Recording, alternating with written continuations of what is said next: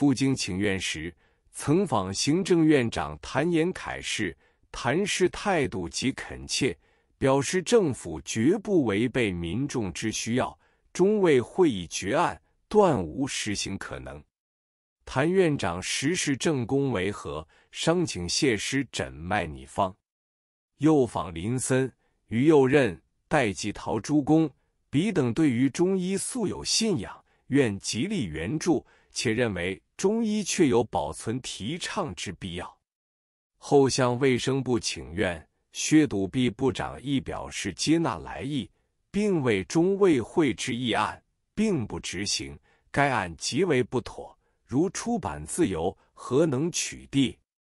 薛氏深知中医之限制，绝非政治势力所能收效者。更有一事必须记出者，当伍代表请愿于卫生部时，初由部属接见，即由薛笃弼是亲见。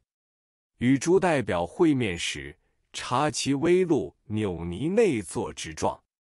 待全国卫生会议通过废止中医一案，自报章披露后，彼因此而大受各方责难，文言西山、冯玉祥均有电报指责。但其实卫生部下属职员多为留学国外之医务人员，此辈鲜有前势力。薛部长既不能得罪所属，亦不得不对中医请愿代表表示亲善。薛部长左右为难，不自然之态度乃隐约流露。待谢师发言后，薛即曰：卫生部绝无废止中医之动机，虽有卫生会议之提案，有待于部会议之决定，故请诸位放心，并请转告全国中医，幸无误会。云。演讲地理，哈定拜赴此日，薛部长来检，未备非着后赏光，余等乃赴宴。昔为中式菜蔬，杯盘则用西式。时有一外宾，为世界著名之地理学家哈定博士，盖薛部长同时招待此外宾也。部长惴惴暗示代表，为席上伏因中医废止案而作责难之词，恐遭外人知笑。无人亦知宴席礼仪，进食之际，应对得体，宾主尽欢。席未半，哈定博士起立演说，宣布彼赴西藏以及西康一带进行考察地理结果，并放映各地地形风物影片。为彼系发现江川水源来自西藏之第一人，指出就道，其于某地，经流某所，会注何所。哈定博士操华语纯熟，对于吴国边际绝域、山川形势、河道源流，能历历而道。满座时刻，故多留学国外之博士，然皆不识本国史地，于是听哈定演词，啧啧称奇。是时谢师乎记起作词，阐明哈定所言未尽详处，发源经流，历代有变，并引入明清两代之珍贵地图以佐证。诗之言也，如数家珍，如了执掌，并为哈定之说早已载于清代某集，言已落作。哈定博士大为惊奇，郑重致辞。自谓周游贵国，所遇贵国上下人士，具有本国地理知识者，本极稀少，而能详述古今山川源流、桑田变异，数年来仅今日遇谢老先生一人而已。此一席赞美语，得之于外人口中，殊属不易。薛部长致是意面露喜色。盖薛部长于谢师起立之初，认为老年中医必属顽固之流，所作演词肤浅鄙俗，难邀外宾闻赏。不意谢师故常于演说天才，语调抑扬，层次井然，地理学识充塞胸次。一经演说，使听者如但见过，使哈定为之心服，更使薛部长转惶惑而为心悦矣。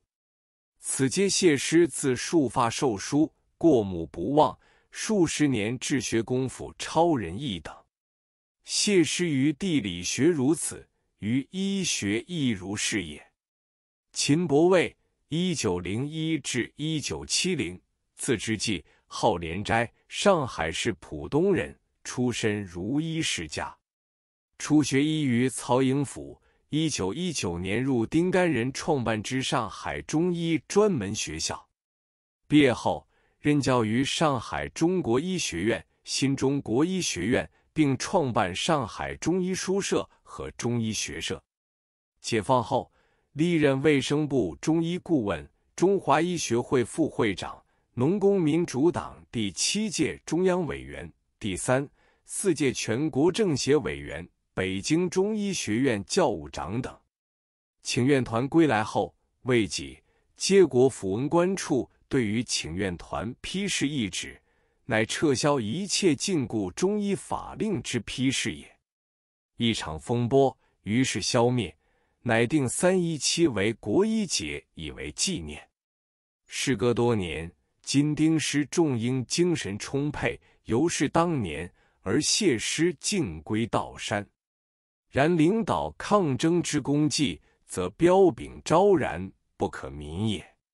在上海时，上海中医界历次大会，每推谢师为主席，或任医团监察主席。中央国医馆成立时，被推为常务理事。上海市国医分馆成立，又任常务董事。上海中医之登记，皆由上海市卫生局举办考试，合格者始发执照。每次考试，谢师被聘为考试委员，先后举行考试11次，谢师参与5次。末2次考试，于亦被聘为考试委员，一切制度皆有成立，乃无允越。故推究近代中医掌故，自民国7年1918以来，谢师于国医公务可谓无一不与者。吉门诸子持于各地谢师长中医专门学校多年，为校中任教职者，兼有癖好，陈旧迂腐，指挥不能如意。其后谢师辞去校长职，由神州医药总会聘任，创立上海中医大学于闸北。同学张赞臣兄及叶伯良兄等随谢师助其组织，余为追随左右，而心时向往之。故谢师对中医专门学校之学生始终爱惜，出其门下者类多驰于各地，能诗能文能画者城门雪君、秦伯卫君、严苍山君、圣心如君皆是。谢师主办之中医大学创立未数年，适当江浙交恶，引起战争，校址禁火线，乃宣告解体。医校停办后，各方之研究医学者莫不私书景从，每年有百数十人，执弟子礼，谢师乃为之列班讲学。每逢学期届满，合设一影，以留纪念。影之大小阔狭，皆为一律，无曾见此像留影悬挂墙间，有16针之多。桃李济济，分域众多，学成而去，各省俱有，远及菲律宾、加拿大等处。